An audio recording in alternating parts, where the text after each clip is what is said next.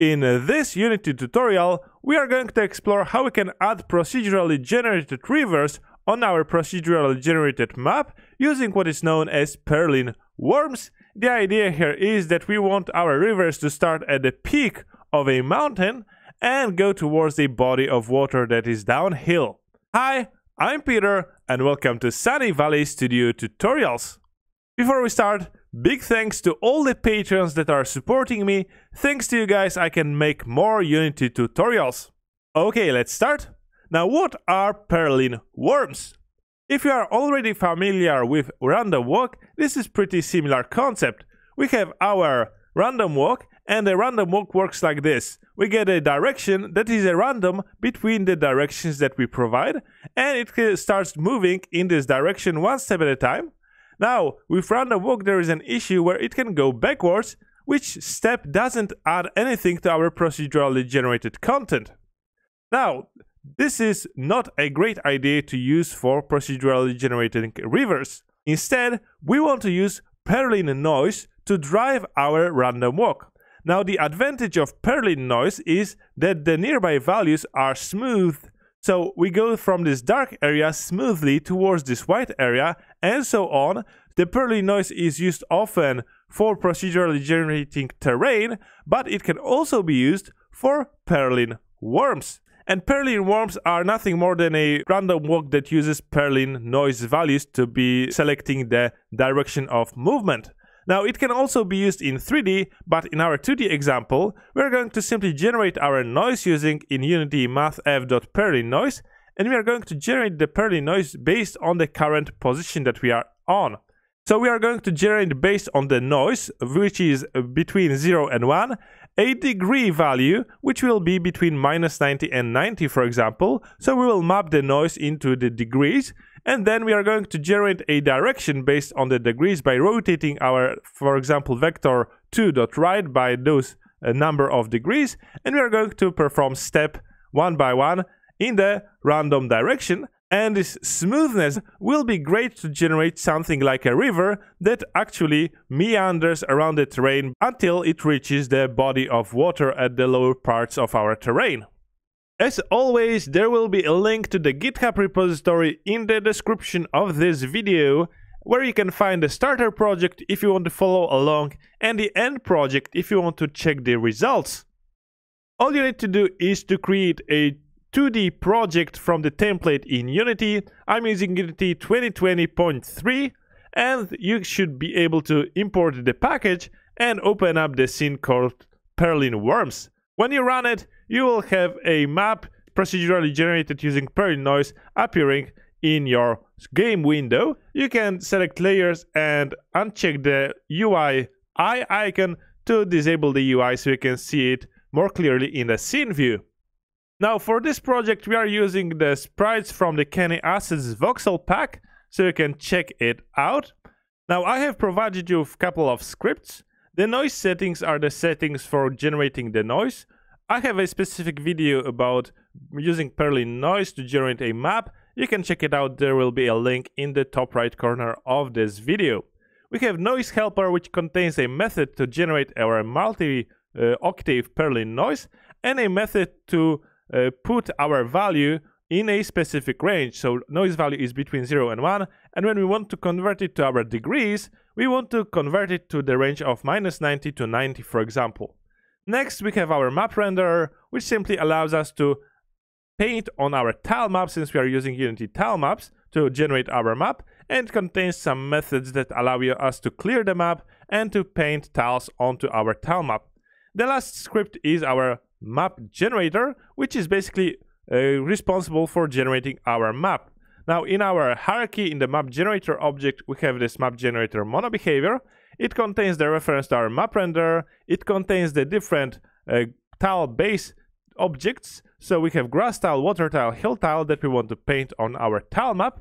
We have the map size, and we have the map settings, which are simply the noise settings to generate our map. You can play around with those and reset the map to generate a different map. For example, with 1 octave, you can see that this is a bit less refined compared to the result with the 5 octaves.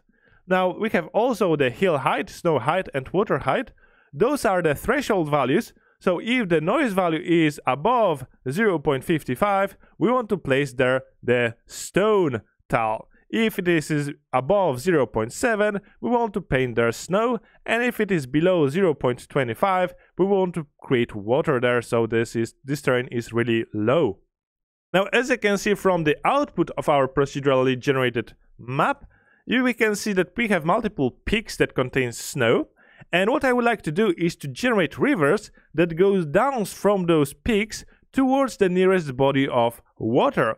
So first of all, I would like to find out the points that are highest and the points that are lowest, since those will be the points where we want to start and end our rivers. So in this case, we want to find what is known as local maxima and minima, and those are the points which have all the neighbors with a specific value. For a local maxima, we want every neighbor of our tile. So for this specific tile, we want all the neighbors to have a value of noise lower than the value of our tile that we consider now. For the max value, for example, for our snow peaks, let's say that this value of the noise has the highest value from its neighbors, from its nearby neighbors. And this will make this point here a local maximum point. So this is why in our map generator script, we have saved our noise values that we have calculated when we are preparing our map to a 2D float array. Okay, so what I will want to do is stop the game, and I want to go to our noise helper script, and let's open it up. Now in the script we have our sum noise, which is the method that generates our noise, and the range map method that maps our value into a different range. And I will paste the methods that we will use to generate our local minimas and maximas. So basically, we are going to get the float 2D value of our noise values, which I call noise map. The method is called find local maxima, so we are looking for the local maxima, and it will return a list of vector2ints, which are the maximas that we have found. We generate a new list here, and next we look for each tile on our tile map. So for each noise value in our noise map, and we are getting the length 0 for x and get length 1 for y. Now we get the noise value, and we are going to check the neighbors, and we are going to pass the x value and y value, the noise map, which is our float to the array, and we are going to pass to our check neighbors, which is a method below, a func delegate. If you want to learn more about delegates, I have a specific video about understanding lambda expressions and delegates. There will be a link in the top right corner of this video. The func delegate allows us to pass a method here, and it will return a bool value. So the definition of the method should be that it takes float value and it returns a bool value. And this is the fail condition. So we are going to look for each var direction in our directions. Since we do not have it, I will create a static list of directions. So let me paste it above our check neighbors. And those will be a static list of vector2int. And those are all the directions, so all 8 directions. So north, northeast, east, southeast, south, southwest, west, and northwest. If we have those directions, then we can check the neighbors in each direction. Now the GitHub repository will contain all the scripts for this video, so you can simply copy the methods from there if you don't want to type them. We are looping for each direction, and we are generating simply new position based on the current position xy plus the xy of the direction that we have selected. Now, if it is in range of our tile map, so if it is in range of the map that we have generated, we will compare the value of the noise. If it is not, we are simply going to continue assuming that this point is below our value. If the value is in range, we are going to check our fail condition, since we are going to use the check neighbors method for finding local maximas and minimas. For local maximas, we want to basically check if the noise of our neighbor is less than the noise of our current tile. If it is higher, this means that our current tile is not a local maxima and we return false. So in our find local maxima, the condition will be a lambda expression, and take in the neighbor noise value and check if the neighbor noise value is greater than noise value of the current tile. If it is greater, then the fail condition should be triggered as true. If the neighbor noise value is equal or less than the noise value for the current tile, this means that we are good to go and we can potentially find a local maximum here. And if we do, we are simply adding this position as a vector to int to our maxima's list of vector to int. Now the same happens for the local minima, but instead we change the condition here. Now to use those methods, we will go to our map generator script. So here at the top, we have a tile base called the maxpos tile, and we are going to use the lava tile to depict the maximas and minimas. And to do this, we are going to paste at the bottom of this class new methods. One will be show maximas and one will be show minimas. And all it will do is it will get the result from our noise helper .find local maxima, and those are static methods, so we can call them from any script. And we are going to pass our noise map that we have generated. And for each value in our results, we are going to call maprender.setTile2, item x, item y, and we are going to pass the maxpos tile, which is the lava tile, so we can see where are the local maximas. We are going to do the same for the minimas by calling the find local minima method on our noise helper. Okay, I will stop the game. And I have prepared a couple of buttons here, so I will select our show maximas button. I will add an on-click event. I will drag the map generator and select map generator, and we have show maximas and show minimas, the same thing. Add an event. We're going to drag our map generator and select the function map generator show minimas. Now if I press play, we should be able to select our show minimas.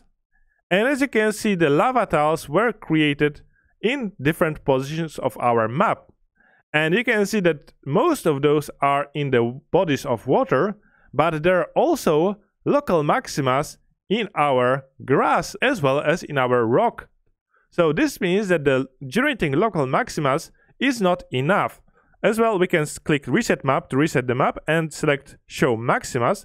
And most of the maximas should be in the snowy area and rock area, but again, many local maximas are in the range of the grass tiles. So instead, we are going to stop it and we are going to go back to our map generator script. Now to filter those results, we are going to use the where from linked library. You will need to type using system.link at the top of our class. And first of all, we are going to take the result that we get, and we are going to select all the points where our position is such that the noise map position x and y is greater than the snow heights. So basically, we filtered the results, then we want to order those positions in the ascending order, and we only want to take 20 points from our result, and we want to convert it to a list. Or we do not have to exactly convert it to a list, but we can do that as well. And the same thing we want to do in the show minimas. We want to select only the points where position is the noise of the position is less than water height. So save the script and let's go back to Unity. Okay, I will start the game and I will select show maximas. And as you can see, most of the red dots are gone, and only the red dots that are in the snowy area or in the mountainous area shows up. So this is good result. Now let's reset the map and let's see the local minimas. And as you can see, again, local minimas are all in the bodies of water. Okay, so basically what we can do is now generate our minimas and maximas. So we have our starting points and the end point for our rivers. In the next video, we are going to write our Perlin Worms script. So it will generate a path from our peak of the mountain towards the body of the water in a way that it looks organic. Okay, see you in the next video.